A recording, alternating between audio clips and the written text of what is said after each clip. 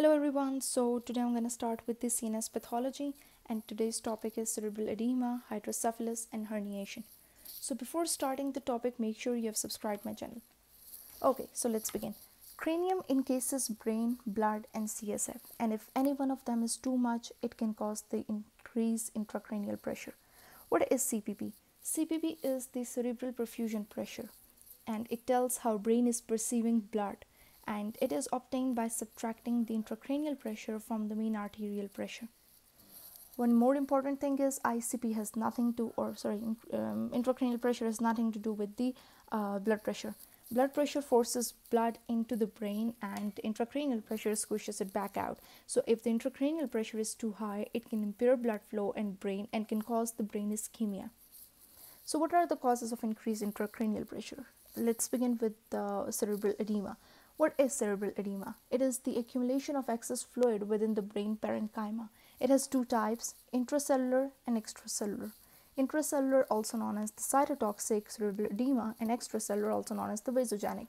So the intracellular means that the fluid moves into the cells from the interstitium, and it is caused by either due to the exposure of the certain toxins or due to the generalized hypoxic or ischemic injury. So let's begin with this toxin 1. If there is hyponatremia in the body, it leads to the decreased extracellular osmolality, and in turn the water is drawn into the brain cells. And if there is hypoxic injury to the cell, there is damage to the brain cells, which is actually caused by a damage to the sodium potassium ATPase, and this leads to the intracellular sodium accumulation, and again the water is drawn into the brain cell, causing the cerebral edema. One more important thing here is that on imaging you can see a loss of gray-white differentiation. What is white matter? White matter is present deep in the brain. It is less dense due to myelin content, and it is actually dark. The white matter is dark. And the gray matter, it is composed of the cell bodies, and it is denser and it appears lighter. So there is a clear-cut differentiation in the on imaging between the white matter and the gray matter in the periphery. So the loss of this differentiation on imaging is seen in the intracellular edema. Okay, so next is the extracellular or vasogenic. It is actually due to the disruption in the blood-brain barrier that leads to the leaky channels and allows fluid to move outside. And important pathogenesis here is that there is increased vessel permeability that leads to the leakiness. Okay, so what are its causes? It can occur due to head trauma, brain tumors, or meningitis and inflammation, like encephalo what? Okay, so on imaging you can see gray-white differentiation because it remains intact in the extracellular one. So this was all about the cerebral edema. So next is the hydrocephalus. Before starting hydrocephalus, you must know the little bit of its anatomy. You all know CSF is made in the choroid plexus, and after being produced by the choroid plexus, the CSF circulates through the ventricular system and flows through the foramen of Luschka and foramen of Magendie into the subarachnoid space, and there it is reabsorbed by the arachnoid granulations. What are arachnoid granulations? These are actually the projection of arachnoid matter into the dural venous sinus. So this was a little bit of its anatomy.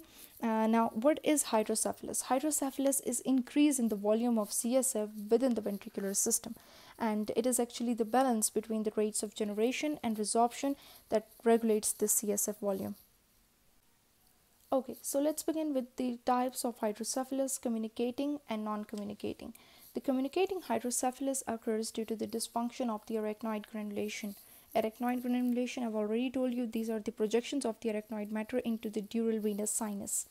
And dysfunctioning of the arachnoid granulation leads to decreased CSF drainage and communicating hydrocephalus. It is actually the decrease in the CSF resorption. Okay, so meningitis, subarachnoid hemorrhage, and inflammation, these three can cause the fibrosis of the arachnoid granulation, leading to the communicating hydrocephalus. Next is the non-communicating obstructive or obstructive hydrocephalus. So, as the name shows, obstructive, there is some obstruction in the CSF flow from the ventricles, or any localized obstacle to the CSF flow. So, the causes of non-communicating are divided into congenital and acquired causes. Congenital causes include the Kyrie malformation type 2 and the torch infection. Torch infections actually causes scarring of the meninges that leads to the obstructive hydrocephalus. And the signs and symptoms in the congenital one include the microcephaly, bulging of the fontanelle, irritability, and poor feeding. And in the acquired causes, tumor, most importantly, colloid cyst, and the pinealoma, tumor in the pineal gland. It actually causes the obstructive hydrocephalus, and the signs and symptoms include the headache, papilledema, and vomiting. These are actually the signs and symptoms present in the adults, and they differ from those in the children. One more important thing you need to remember here is the normal pressure hydrocephalus. Normal pressure hydrocephalus, as the name shows, the intracranial pressure is normal, is within the normal range. Okay, so maybe it may be caused by the impaired CSF absorption by the arachnoid granulation, not sure, or maybe a type of communicating hydrocephalus. It occurs in the elderly patients, and there is slow enlargement of the ventricles that causes the stretching of the nerve fibers in the cerebral ventricle and interrupts the signal transduction. Wobbly, wet, wacky. This is the mnemonic that the patients with the normal pressure hydrocephalus presents with. Wobbly means that the patient presents with the wide-based magnetic gait. There is gait instability due to the damage to the sacral fibers. Okay, so urinary incontinence is caused by the disruption of the communication between the cortex and the cerebral micturition center. And dementia and decreased executive functioning is caused by the stretching of the periventricular limbic fibers that actually causes the dementia. So the normal pressure hydrocephalus, it actually leads to the ventriculomegaly with the normal CSF pressure, and there doesn't occur the enlargement of the sulci, unlike the hydrocephalus ex vacuo. What is hydrocephalus ex vacuo? It is the ventricular enlargement with the proportionate increase in the sulci. So there is increase in the CSF here, as well as in the enlargement of the sulci. So next cause is the herniation.